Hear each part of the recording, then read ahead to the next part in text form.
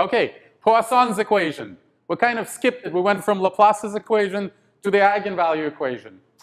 And it's because this will sort of be a quick discussion because I'll just give you, well, maybe we'll solve one problem, but it's mostly an indication of strategy because there's only one issue that I can raise about Poisson's equation. So as an example, let's solve, rather than Laplace's equation, Laplacian equals 0, let's solve Poisson's equation.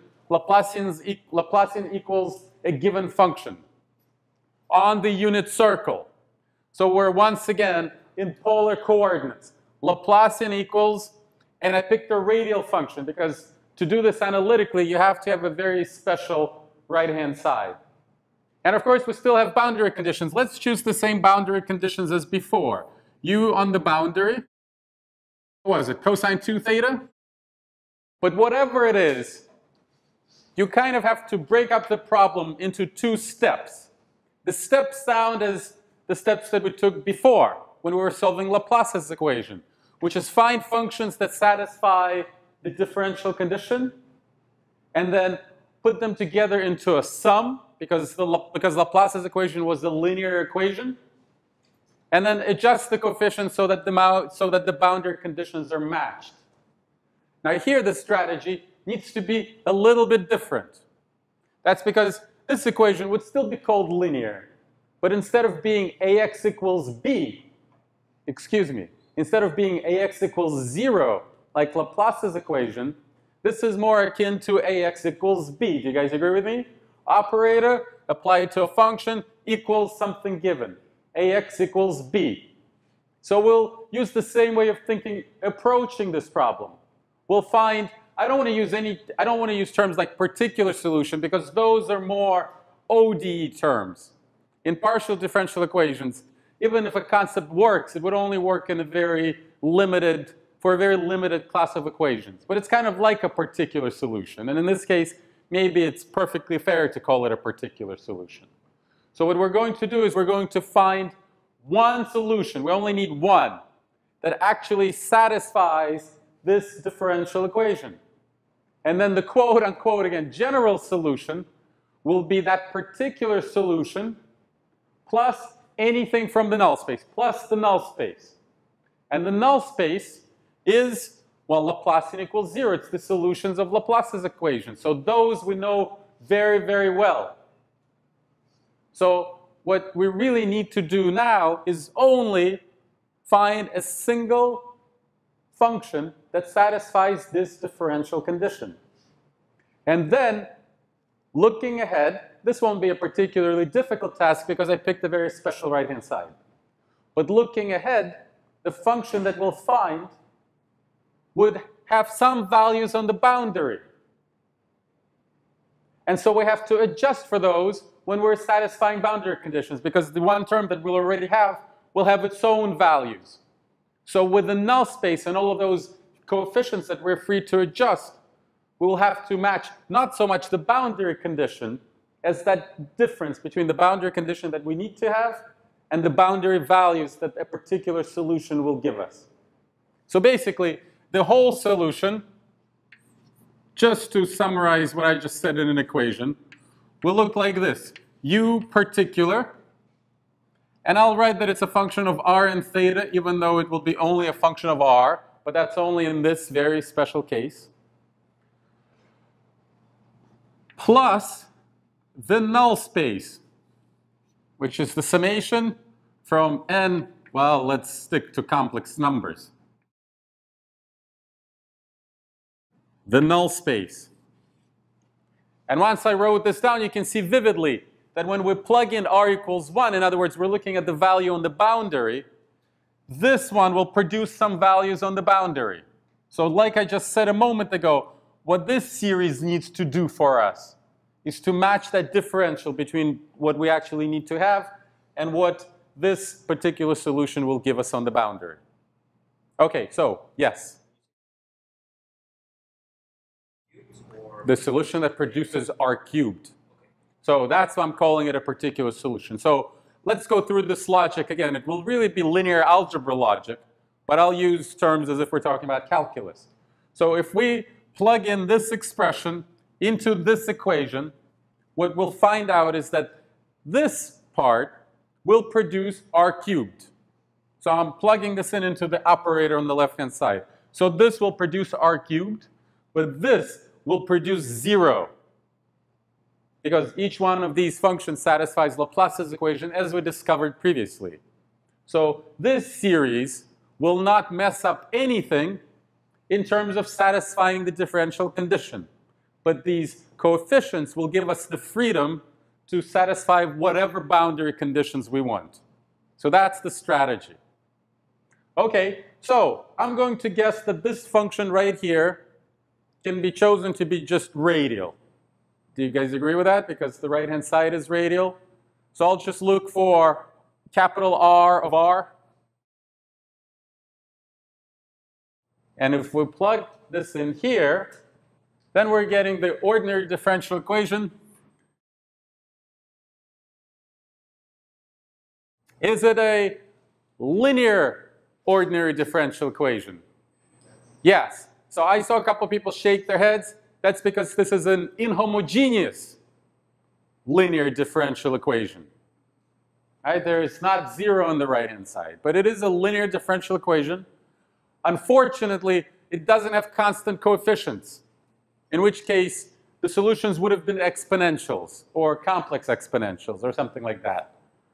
So it is just a linear ordinary differential equation with variable coefficients.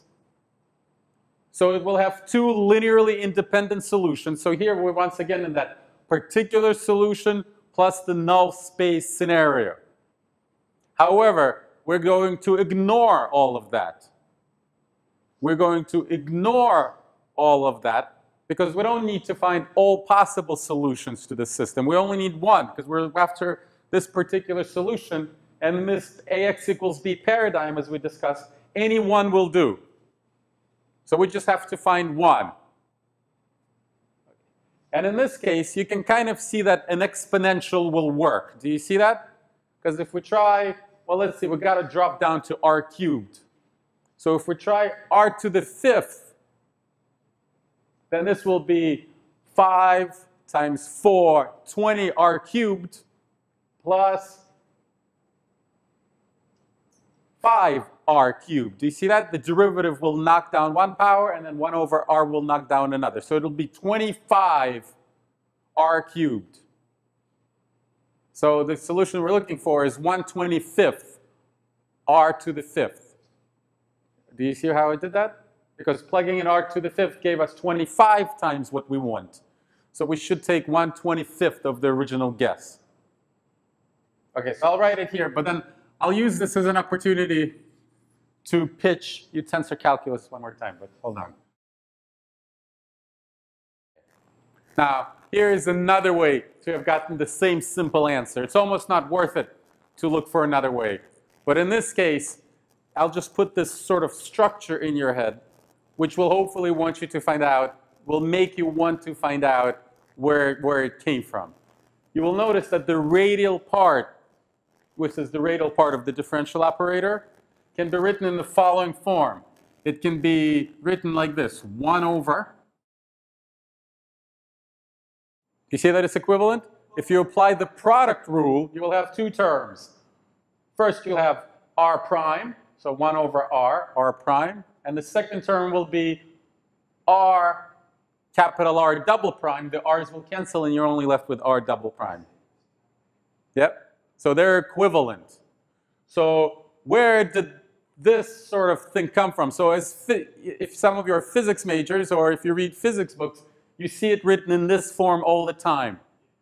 And there is a very good reason why this is preferred. In my mind, it's only preferred because of where it came from. It came from what's called the Vial formula. So there's Vial formula, which arises in tensor calculus, which shows you how to calculate the Laplacian in all coordinate systems. There's a formula that works in all coordinate systems. That involves, it's a beautiful formula. It has partial derivatives and determinants and so forth. And if you ask me, what determinant is it? It's that determinant which you find when you evaluate volume or area integrals in polar coordinates. Does this ring a bell for someone? There's that Jacobian that equals r that you multiply by, and it becomes r dr d theta. This is that r. And so that formula reads, put r here, take the derivative, put 1 over that Jacobian outside. And so that's where this comes from. It comes from that formula, whose advantage is that it works in all coordinate systems. You just have to interpret it appropriately in all coordinate systems. Okay, so you learned that in tensor calculus, and so that's the formula that you would get. And that's an easy way to derive the Laplacian. Because you remember how long it took us to derive this formula. It is a 10-second exercise in tensor calculus. So here we have equals r cubed. Right, and now maybe it's a little, I don't know if it's easier to solve, but at least now it's straightforward. What you would do, you would multiply both sides by r, you'll get r to the 4th, then you'll integrate this derivative, you'll get 1/5 r to the 5th, then this r will make it 1/5 r to the 4th, you'll integrate it again, and you'll get 1/25 r to the 5th. Okay, and all of those constants that were arising as you were integrating, they don't matter because they do. If this was our objective, is to find all the solutions, but we only need one. Okay, and so we have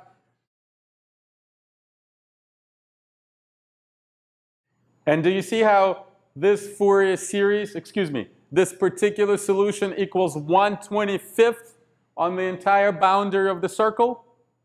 So this needs to add up to cosine 2 theta minus 1/25. So I'm using this particular example to make one general point. In a more general situation, you might have a more complicated right-hand side, so complicated that you might not be able to do this analytically, but you can still use this way of thinking regardless of what method you're using. So you'll find a particular solution, you'll look at its values on the boundary. It might be a complicated thing, right? But then all you need to do is just subtract it from these boundary conditions and solve Laplace's equation with these new boundary conditions. And the sum will give you exactly what you want, because this will give you the right bulk condition, and this will give you the right boundary condition.